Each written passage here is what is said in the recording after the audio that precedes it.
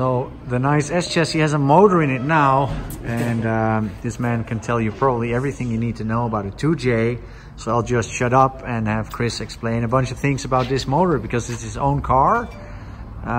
Yeah, what's the deal? So this is just 2JZ GT VVTi. We just built it. It's got a factory crank, Manly I-beam rods, the turbo tufts, and then Manly pistons. 86.5 millimeter.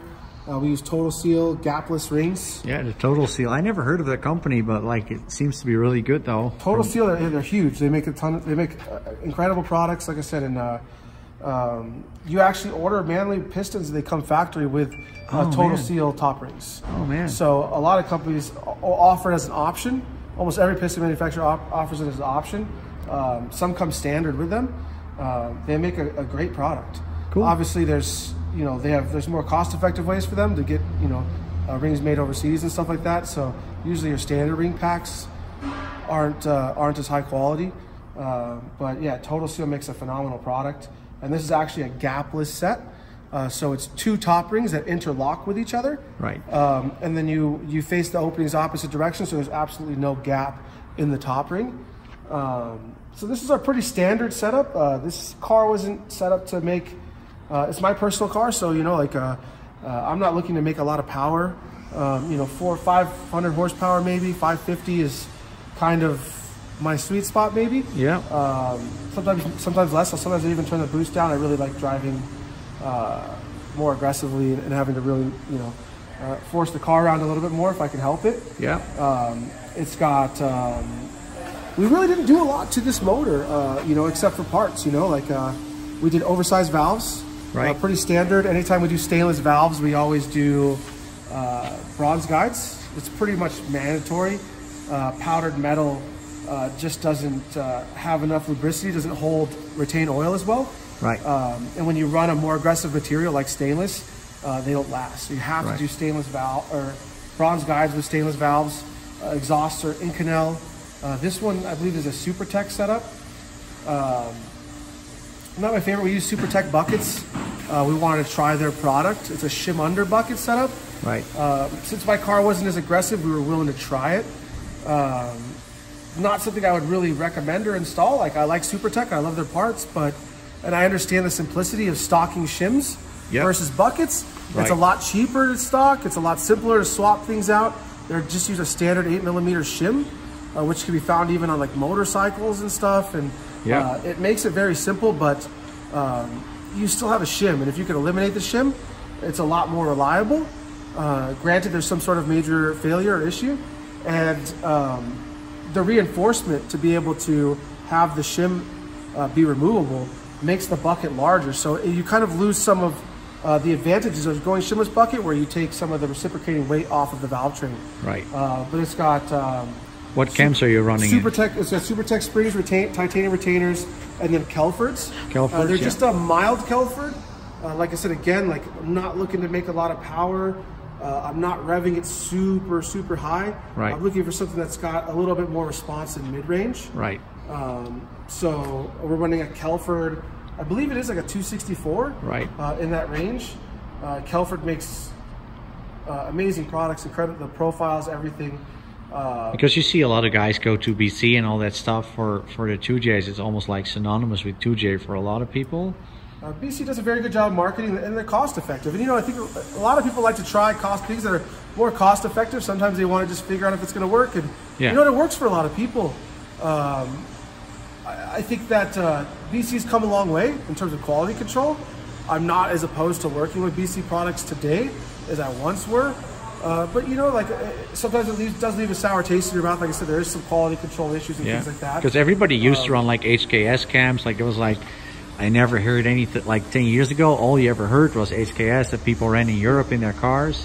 If there was some magical method for making something cheaper that worked just as well, everybody would do it, and everybody's parts would be the same price. Yeah. Sometimes when something's too good to be true, it is. It usually is. Yeah. So. But for the most part, they make a quality product. Like I said, I think there's a place for it. Yeah. And BC makes a decent product, and we sell their products. And we support their products in certain applications. Yeah. But there's certain applications where, you know, we don't, you know, where I steer away from them. You know, and it's just kind of situational in that sense, you know. Like in this situation, like we're using market cam gears.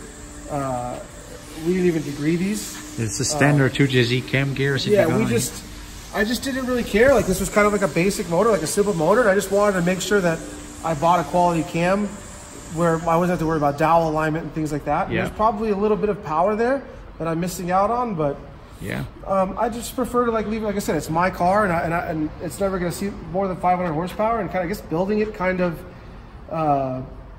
running a built motor for me was a little bit of in excess. Yeah. Of what I originally intended to do, but we had some problems with some tuners and things like that where they forgot to set up some fail safes or boost cuts and things like that. That was a problem. They forgot boost cuts? Yeah, I went out and I asked for 18 PSI and I wound up coming off the dyno at 24 and I was pretty upset about it. I went to the track and grenaded that motor within a lap and it actually wound up making close to 36 pounds of boost. Jesus, that's so it's a pretty fast motor at that time. So yeah, I have the fuel system for it. You know, the car has the fuel system to support those kinds of I run 1750s.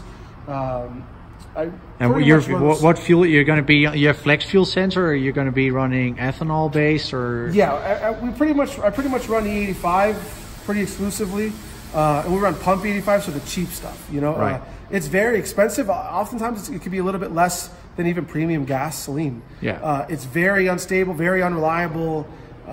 Sometimes you go to the pump and it's like E50 something, and sometimes I go to the pump it's E85, E90. It's definitely more on the low end. It usually hovers around E70, but sometimes you just get bad batches and it's all over the place. Yeah. So to combat that, I run a flex fuel sensor, and then I use a fuel cell. In this case, I use a fuel cell. I try to use like factory fuel systems as much as I can, but I try to make sure because they all seal so well. But like I said, in this car I was showing you that I used the factory filler neck, factory vent, using the gas cap vent. Yeah. I just use, there's little things that I just do to make sure that my tank seals up well, so I don't have to worry about evaporation and sludge and things forming. And they run some really high-end, large, multiple filters in line. So from the fuel tank to the surge tank, and then from the surge tank back to the motor. So we filter really well. We haven't had any problems. Is it in your experience like really needed? Can you like tell from the filters that it's like necessary to run it? Because like there's a lot of problems that we see in Europe with E85, with people having problems with it. It's also like they leave the car sitting around for a month. And I think that like, so I think the big thing for me is like sometimes people's fuel systems are set up incorrectly, or they're venting them incorrectly, and they let them sit. And what happens is it evaporates really fast. Yeah. And then what doesn't evaporate condenses down. Right. It could turn into sludge, right? Right. If you have the proper like check valves, good fuel pumps with check valves, so that way it's like not depressurizing and leaving air in your system when you're parking your car. When you set your car up correctly, I've even had inline check valves that we've used before with a little bit of failure. You know, we have fuel filters there's fuel filters that have check valves built into them. So we have a lot of fail safes to make sure that we don't get immediate drain back of fuel. We lose pressure. Pressure will taper off, but not completely. So that way we're not draining that back and allowing air to get in the system, which is allowing evaporation and things like that to happen. So with all those things combined, basically we just keep like kind of like an airtight sealed system. And like I said, I've told you this before, like, you know, on some of my cars, like my GTR, you know, that car sits 3 months at a time sometimes. I just don't drive it. I just don't, you know, I get in the car, fire it right up and drive, and I run exclusively on ethanol. Crazy, You know, and it's very simple for me because with ethanol, with blending, and if I have to, I could go put 91 octane in my car. With the map blending, I don't have to do anything. It's very effortless. Right. So that's kind of my preference. It runs cooler, it's readily available to us, and it's very inexpensive, and just gone through the process of doing little things here and there to kind of change it, you know? So like this car, like I said, I'll utilize the factory venting, I'll put a brand new gas cap on it, and that'll seal my tank, and we'll run filters with check valves to make sure that the fuel can't bleed off right away, and then this thing will sit in between events full of ethanol, and I'm going to get back in it. It's going to fire right up every single time, and I'm going to eliminate those issues. Yeah, it's impressive. I think when you think about it, right, you see all these people that have the negative things to say about ethanol and things like that, and then you go and you look at automotive manufacturers making flex fuel vehicles. Yeah. Today, you know, where you could just go to the pump, fill them up, and drive them, park them, and there's no issues. So the flaw isn't with the fuel. The flaw is setup and user error.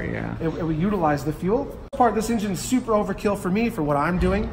So obviously, when you have a machine shop, I guess you machined. It's a little bit of a luxury. So you also never have any problems with blow by and all this stuff. And I think that's not like you take the machining of the block and like the cross hatching and stuff. You take it really seriously, because most people really are like, oh, it's fine, or this and that. People don't even know that there's variations in cross hatching and that it has to match up and all that stuff. Yeah. And you think that that's a big part in why you don't have any blow by or any, because I see people that run huge, like this is like a -8 on your motor. I know guys that run like fucking -12 or some shit because they got so much blow by, so much crankcase problems.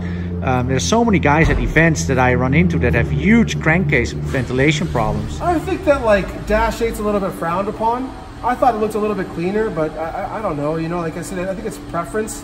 I think that like if I could do it again, I would still push for 10, whether you need it or not. But yeah, we're not dealing with a lot of crankcase pressures on the motors. And it's not to say that I've never put out a motor with blow by. We have. But the thing is, we go back, we fix it, we find the problems. Yep. And we work with companies like Total Seal that'll work with us, you know? Yeah. Like I said, we have this discussion where like, if I do have blow by with a Total Seal ring pack, that and I do everything correct. But see, that's the thing is that's where you have to use things like a profilometer to make sure that the grit you use is correct, you know? Right. Oftentimes you have grit ranges. Yeah. You know, crosshatch angles. Oftentimes with manual machines, this is a very common thing where you're supposed to have a crosshatch angle, it's supposed to be top to bottom, but when you're running a manual machine, if you dwell a little too long in a spot, you could straighten them right back out, you know? And these are things where you have, you know, I see it all the time where you have kind of those patterns where it's like straight, and then you get your angle up, and then it's straight again with a manual machine, where my machine could put that perfect crosshatch angle all the way top to bottom every single time. Because that's like your seal comes from the crosshatch, of course, like the quality of your crosshatch. Well, it's also the ability to retain oil as well. Right. That's where your seal comes from, is the cylinder wall's inherent ability to retain oil. Right. And do its job. Yeah. So if it's too slick, it can't, you know. Yeah. Especially with like E85, you're going to wash down the walls if you're wrong, and you're going to lose compression, and you're basically doing everything wrong. You'll lose power. You'll add ethanol to your oil. You're going to get crankcase problems. Like it's like definitely a big pitfall. And like I said, it just depends, right? Like every motor's built a little bit differently. Like it depends on your horsepower level, what you're doing. Like I said, like the Corvette's a car that you could rail on and not smell any ethanol in the oil. The GTR is a very loosely built motor. You know, it's a factory block, factory stroke, 1600 horsepower car. So flying very close to the sun. Right. So you have to have things a little bit looser, but still, you have a car with no blow by. Yeah. And you do get a little bit of ethanol smell in the car, but you have to drive quite a bit to get it. You know. Right. Right. But you're not filling up catch cans or. But you're totally right. Like the factory cars. It's possible. The factory cars that run ethanol don't have that. Like they don't have that problem. They don't have. The thing is like when you think about like some of these stones that I use in my cylinder honer, very expensive. And if you don't maintain them, you mess them up with something. We've had it here where we've crashed on accident, like them into a torque plate. You know, right. We've got aluminum in them. Like if we don't go and grind those stones down and refinish them and reface them, like we're not going to get the right grit finish when we hone that block. Yeah. So it's just like sometimes like you're just not on top of things. You have apprentices or you have guys that don't care. Yeah. Someone's having an off day. And that's why you have to use things like a profilometer to check your surface finishes and grits after the fact. Yeah, to make sure. Because I really think a lot of people don't know this. Is like one of those things that people don't even realize. They think like any crosshatch is good, and they check a block like there's good crosshatching, but they don't even know like the different grades and the different specs that you have on it. I mean, sometimes this is why probably the most common issue that I see, right, is like people not using torque plates. Oh yeah. We don't even offer that as a service. You're paying for a torque plate fee, or you got to go somewhere else. Yeah. It just doesn't make any sense. But like, I see this a lot where guys will take motors and they'll put ARP head studs and head gaskets in them because they feel like they're making the motor stronger. And I can assure you on a 2JZ, factory head studs, you can exceed the limits of the rotating assembly, everything else on the factory head studs. They're very good, but the problem is new OEM head studs could be around 360, 380 USD, a lot more. So that's why people don't want to run them. But the problem is when you change the torque specs from the factory, when these things are honed from the factory and sized from the factory, they're torqued down and they're cut. So that way you have that simulation of a cylinder head. When we machine them, we have to do the same exact thing. So when you go and you change the torque specs 20 foot-pounds, let's just say, after the fact, that distorts all the material. Right. And that could be the difference between, in a JZ, I don't think I've quite seen 1,000th, but I've seen close to it, like 9/10ths, of motion from the factory head stud to an ARP head stud using a torque plate. Or just the torque plate being on versus it being off. So when you see how much that block can move, when you're using, let's just say, a cast piston, right? You're using a lot smaller, maybe 2.5 thousandths piston to wall clearance. If you if you subtract 1,000th from that, you know, like it makes it very difficult, right? And so you add these distortions and these runouts into these cylinders, and the second you put ARP hardware in a motor, you're already outside of the factory window of runout in a cylinder of what the factory is even allowable. So I like to call it the lottery, and it's because I have guys like, well, you just met Trevor. His motors ran awesome for a long time. It's starting to get tired now, but he's ran several seasons with ARP head studs, and his block, it hasn't had too many issues. But then so what spec is Travis's motor, just in like one sentence? It's just a 1JZ, GT3582, about 650, 700 horsepower. So I mean, he's really given a factory motor all it has. And he's been very fortunate with that motor. I also have some motors here that I've taken in from customers where they didn't even get to an event because they started replacing these with ARP hardware thinking they were making improvements. I have one here, the guy did ARP main studs, ARP rod bolts, ARP head studs, and that motor, that car never ran. It was a perfectly good running motor. And it was just from all the distortion in the mains and things like that. It didn't want to turn over correctly. It was the crankshaft's binding up. I mean, it's a huge difference. Just everything, like measuring things and just being thorough. That's why, like, we build in a room and we have a heater on there. We try to keep everything temperature controlled because it's crazy how much, like right now, the weather's cold and that's why there's no machines on. Right now we're getting a new heater installed so that way we can get it up to temp, but we won't machine anything unless it's above 70 degrees, because I could go from 70 degrees to 68 degrees on a block and I could see 2/3 movement in a cylinder just from a 2-degree variation. Incredible. I could go from 70 degrees to 120 and see no movement. Crazy. But it's when things get cold that you start to see things start to move very fast.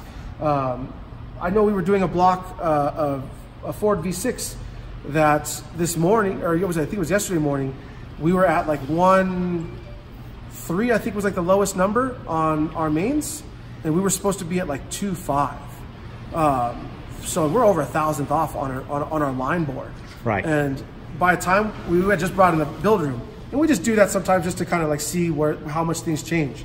And from coming from the shop inside the build room and us letting it stabilize the temperature and the block getting up to 70 degrees, it actually opened up over 1,000th in the main journal to fit. And and that's how big of a deal it is. Like when I tell people, like, you got to make sure your cars get up to temperature, operating temperature before you run them. Because numbers move around. And you want them to be opened up as much as you can and where they want to be. So you don't want to be cooling your car down to 150 degrees and then going out on the track and railing on it. Is that a lot of people do that to try to do that to compensate for inadequacies in your cooling system. Well, let me get this thing really, really cold, and it gives me a bigger window of operating time to run while I'm on the track. Versus just trying to find a way to make a cooling system like operate at peak temperature. Because only one temperature is correct. Like everything else is like going to be less ideal. Absolutely, It's like sometimes it can be tough for people to maintain those temperatures. I get it, but. Still, like, you want to be as close. You want to make it as easy as possible on yourself. 100%. So what compression ratio you run on this? 10 to 1. 10. So on just about everything that I build, I run higher compression especially with like fuels like E85 and things like that. Yeah, so you can do that. I think some of the ideas of like, you know, lower compression being safer and things like that, I think some of those things are kind of going out the window a little bit. Because of like ECU, like quality of ECU, yeah, but like better tuning and things like that. Yeah. Some of that stuff is a lot of it's kind of hinging on the fact that like you're using a standardized tune across the board for a lot of different things. Yeah. And then once you start changing things like the amount of volume a cylinder head can flow, like you know larger cams, things like that, you could get away with a lot more compression because those things will bleed off compression. Oh yeah. So you know, 10-to-1 would be my static compression, and then dynamic compression would be the actual compression the cylinder makes while operating. Yeah. So when you start adding things to it, cams, things like that, you start getting more aggressive, oversized valve, you start opening up the ports. Now your dynamic compression starts to drop. So you want to bring up your static compression. And it's going to make things more responsive and things of that nature. So, so you like to they drive in your eyes? They drive way better with a little bit higher compression. Absolutely. Yeah. Especially once you put cams in, it's important to have you know. I see a lot of people, they run thicker head gas, they try to bring the compression down. That's another big thing that blows my mind and makes no sense to me. Is I actually use this motor has Cometic head gaskets. Probably 90% of the motors that we build here use Cometic head gaskets. I don't use any aftermarket head gaskets. And then the other 10% is probably going to be OEM. And most of that is because customers specify that they want an OEM gasket. Right. The common theme seems to be that the OEM head gasket is the best head gasket. Right. It is such a phenomenal gasket that, yeah, it is tough to say no to that gasket. But with Cometic gaskets, they're very good gaskets as well. I feel like the most important thing with running a Cometic gasket is making sure that you're servicing your block and your cylinder head and you're within the RA spec that they recommend for that gasket, and you're never going to have an issue. But the reality of it is when you're inside of a combustion chamber and the fuel is igniting, that flame is going to look for the weakest point. Right. And the weakest point is always going to be the gasket. Yeah. It's going to be the thinnest piece of material in there. So when you have issues like detonation, it's going to find the weak spots. It's going to burn the gasket first. So the thicker you make the gasket, the more surface area you give that gasket, right, the easier it is for it to burn that gasket out. Right, yeah, yeah. So I just definitely think that like it stems from, and I'm guilty of this too, but this stems from kind of like old school, I think Japanese culture, technology, like kind of who we followed coming up, you know, and seeing like, oh, thicker head gasket, it makes it safer. We're just like 20, 30 years exactly, ago. It was the technology that they were using to tune these vehicles with too. Exactly. And so they were trying to bring the compression down, makes things a little bit safer. So it's like a whole universe of things that lead to something that's not necessarily true today anymore. I mean, we're looking at factory vehicles right now that are coming out with turbochargers that are 10.5, 11, 11.5, even in some cases 12-to-1. Oh yeah. From the factory. But like most of them will be more efficient. But do you think like the direct, like the BMWs run pretty high, like the 335i and 54? The direct injection plays a role. Exactly, because that's the thing. And but like on the other end, on a race car, you'll probably have more adjustability in your tune, and it doesn't have to make any emissions, 100%. Or so you could and you could run like better fuel. Like if an OEM manufacturer makes a car, they need to make it for shitty fuel like 87 Arizona fuel, so they'll need it. And on a race car, you could probably get away with that compression with like the better quality fuel you run. With fuels, you have so much room for compression. Yeah. Like I said, I like my cars to have a little compression. I like them to be more responsive. And like I said, I think the biggest figure that people don't calculate in engines is dynamic compression versus static. For sure. So you really don't know, right? So these cars, you know, these guys, engineers know what they're doing. They're designing these motors, and when they engineer these engines. So what do you think about the VVTi and the dynamic compression? Do you think that could have any negative effect on it, running the VVTi or not running the VVTi for your dynamic compression? No, like I said, that's up to the tuner, right? Like when the VVTi kicks in and how it works and when it engages. I don't believe so at all, right? I think that the effectiveness of the VVTi, especially throughout the range, is going to be varied by the actual profile of the camshaft as well, right?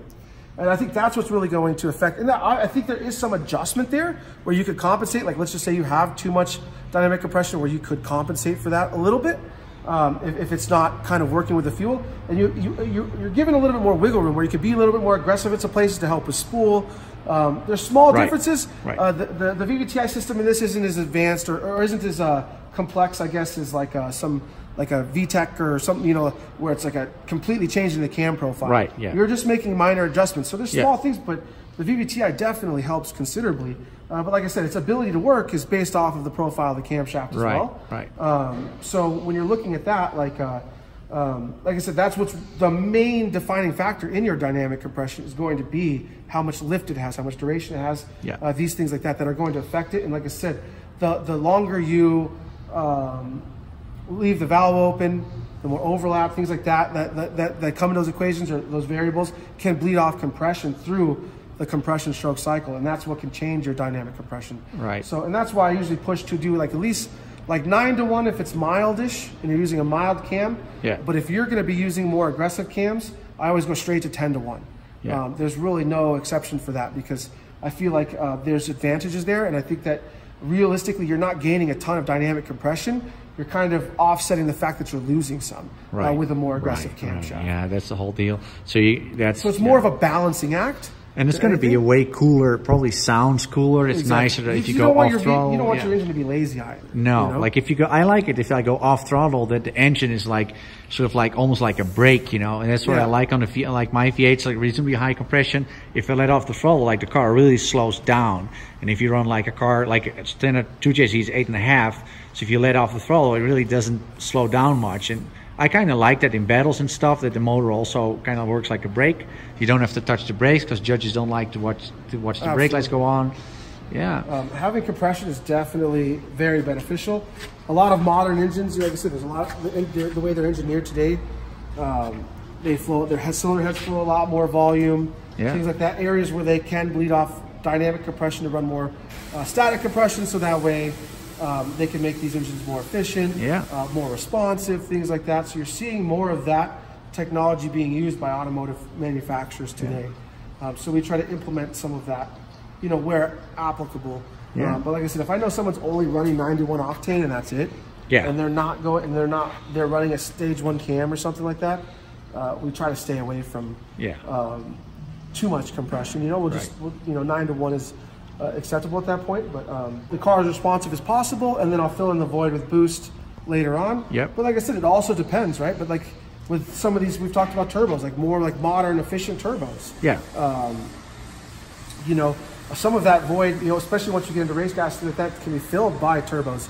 But some of these more efficient turbos, they spool so quick and they're not very efficient up top. They don't breathe well up top, and you wind up having to go to larger and larger turbos. So if you're really maxing out the efficiency of that turbo, you're making so much power.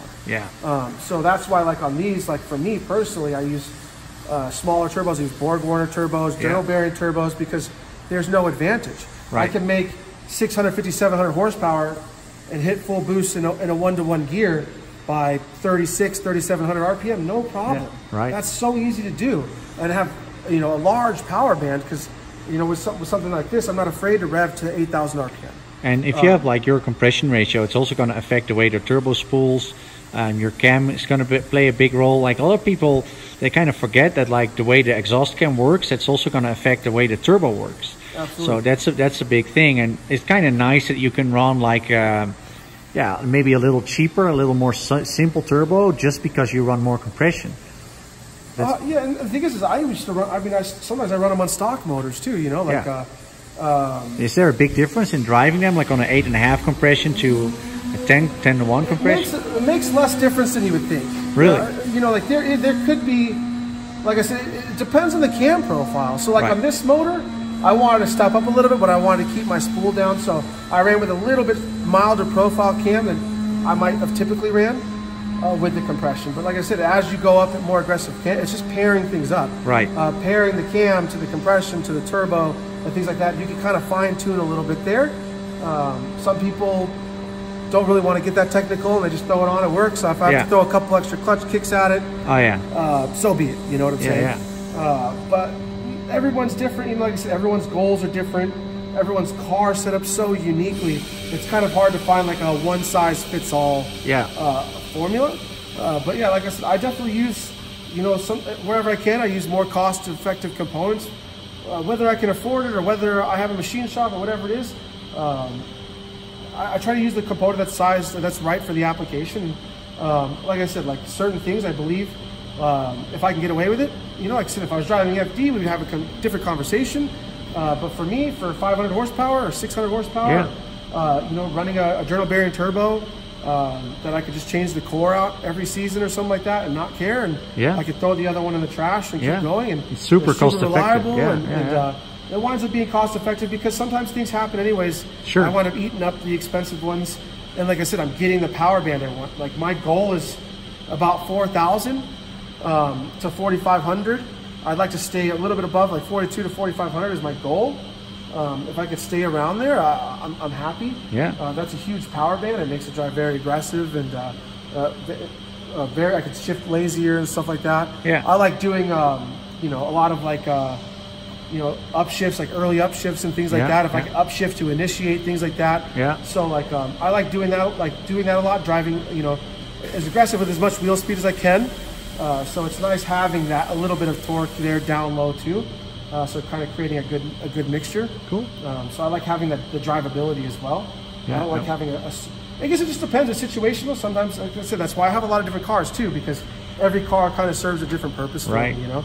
Sometimes I like having a laggier car, sometimes I can rev a little bit higher. I know we've talked about that, like some of the other stuff I'm building, the VVLs and things like that for other cars. And like I said, it's like, so that way I kind of mix it up a little bit. I like cars where I have to drive really aggressive sometimes. I like the low horsepower cars. I just like to... but this is going to be such a fun package. Absolutely. We also talked a little bit about clutch size and flywheel size. Like we seem to think about that the same way, that you don't want to have a super light flywheel, super light clutch in these motors. You want to have a little weight there, a little actual flywheel action. Especially with turbo motors. You don't want things to rev quicker. You like, it doesn't, like, just because it revs quicker, it doesn't mean it loads up as well. Especially down low, especially when we're talking about like boost characteristics, things like that. Faster isn't better. Always. But I've been trying to advocate that for years. Absolutely. So we use like certain rods, like we prefer, you know, like I use a lot of manly stuff. It just depends on what it is. If I can justify it, we go to do a lot of Korea stuff. Very good products.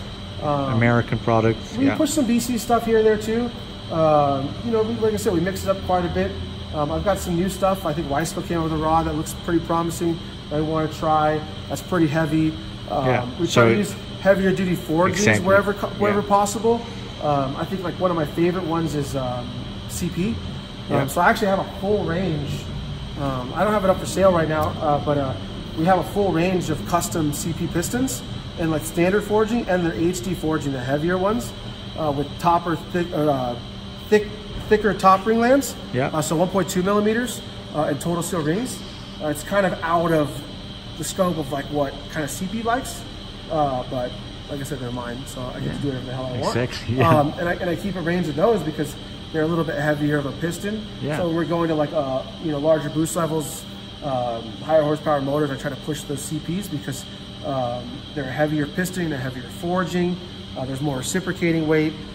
We're adding some weight in the ring lands, places where that are beneficial, and they're just a stout package. And then we'll pair those with the rods appropriate to. So you're rotating your whole, like your rotating assembly, your flywheel, your clutch. You all want that to hit a certain weight. I always use full size. I think this one's a Clutch Masters. I have quite a few Clutch Masters.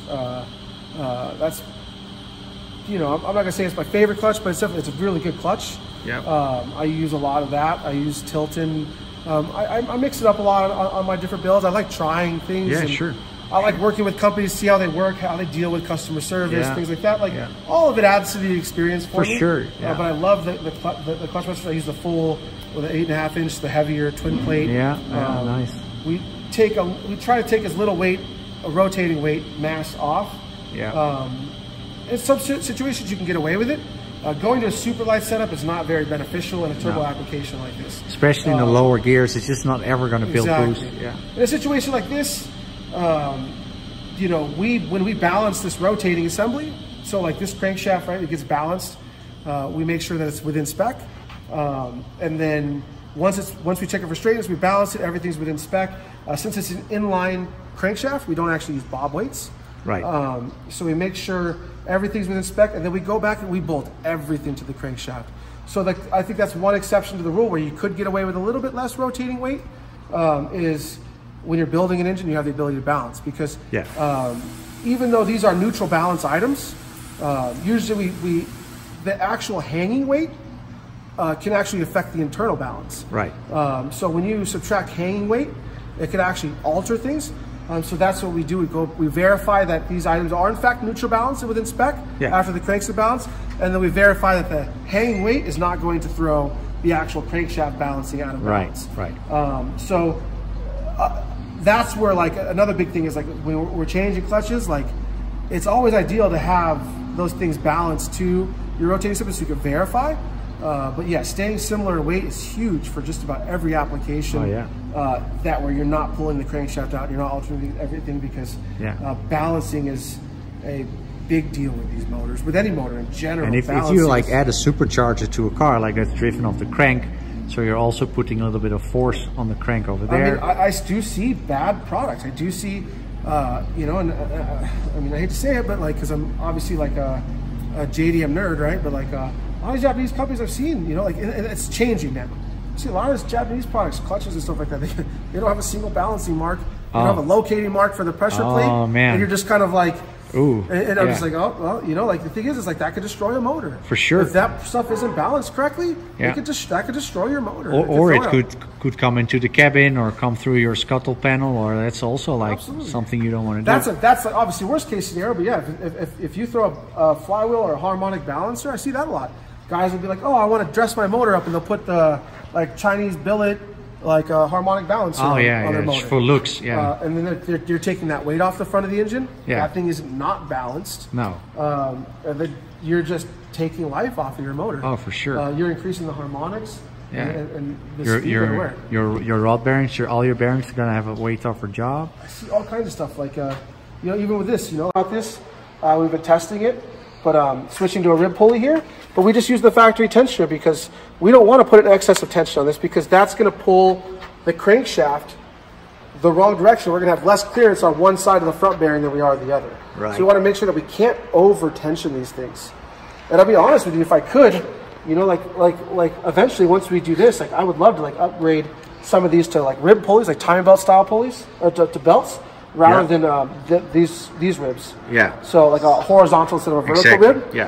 Just so I can run things looser. So just so I'm not pulling anything on that crankshaft. Especially if you want to do some RPMs with a motor, like it's going to multiply like crazy if you do like 8K RPM, and that's definitely a thing that people. But it's interesting, if I talk to you, there's so much stuff that people overlook. Like there's like assumption, like we talked about on the machining, like the assumptions that people do, like, oh, this guy runs that pulley, or this guy runs that clutch, or it's gonna go through the revs real fast, and like, yeah, it just speaks volumes that you do this stuff the way you do. I have a way that I like to do things, you know, and I think for me, like, you know, I think one of the ways I like to explain things to a lot of people is like, because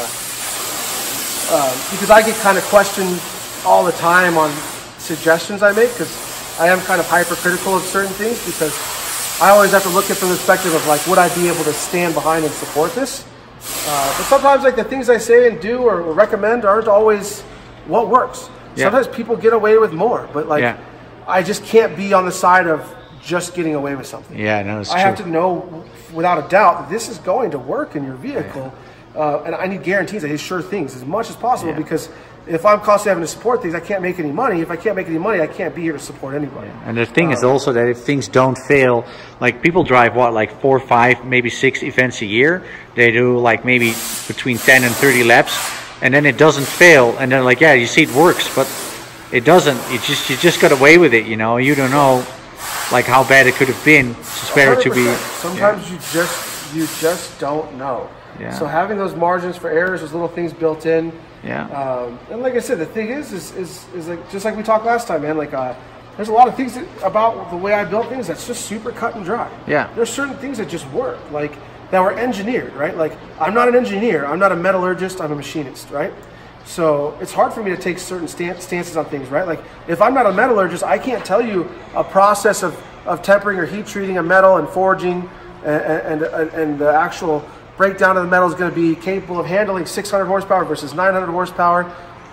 That's not in my wheelhouse, and that's not in any machinist's wheelhouse. We're not metallurgists, you know? Right. So realistically, like, you have to rely on your manufacturers, and you have to make sure that you ask the correct questions. You ask them the correct way, sometimes too, which is kind of a, like I said, a tricky, kind of not so great side of that of the industry, where sometimes you get the wrong person on the phone and you don't answer the question the right way. You're like, yeah, sure, yeah, right, that'll work. It was just like the manly rod thing, where it's like, you know, like I could have a rod that's rated for 900 horsepower, and then I dig it up in their catalog and it says circle track 600, and right? it ends up to be 600. And then you thought you had support, and then that thing breaks, and you call them back and you don't, right? And that's the problem. I mean, we've actually done that. I actually had a customer stretch a set of those out, and they were manly H beams, they're H tufts, and they were rated for 900, and that's why, like, it stuck in my head. Because when they were rated for 900, I found out they were 600. I said they wouldn't work. The customer wanted to run them, and they stretched them out. Right. And it wasn't good, you know. And it took time. It wasn't like instantly. You know. But that's it. You're talking about almost 1,000 wheel horsepower car. You go too. You know? So nowhere near was that ever rated for those types of force. And also too is you know. We went with, you know, it was just a bad combination. You know, he wanted a heavy duty piston, so he ran a heavy duty CP piston. Right. He added more weight on the end of the rod, and you add more weight on the end of the rod, and you need a heavier rod. Right. So like I said, there's combinations that are tried and true that work, and sometimes people want to stray away from that, and that's just something that we're learning, and we're trying to get away from in our shop. Is, you know, saying no, like, to people, because it sucks to say that to people because I want to help everybody, but sometimes. You know, like, you wind up on the wrong side of things with people and doing damage and things like that. And, I like being able to take responsibility for what I do. And I like, well, that's really rare. My customers are like happy that, you know, like, it's rare. No, that's the whole thing. Like, it's not just about money. It's also about who you are in life and how you want to live your life and what kind of person you want to be. Well, the thing is too, is like, I understand it because I do it all the time. I run inferior products and test things and do shit all the time, and it breaks, and I feel like an idiot, man. But the thing is, it's my own fault, but I'm stubborn. You know what I'm saying? So I understand where that person's coming from. And like, that's why I'm like, I gotta help this individual, but like, that's the problem. Sometimes I have to learn when to say no. And be like, no, I can't help you because I know this isn't gonna work. And even though, like, you're willing to accept responsibility for it, I don't want to be associated with those damages, because it winds up reflecting bad on me anyway. So like I said, we kind of have our ways that we've settled into. That's been working with these motors and working for us. And well, you seem to be the go-to guy. Thank you so much for all the explaining. Definitely a lot of eye openers there. So thank you very much, man. Absolutely.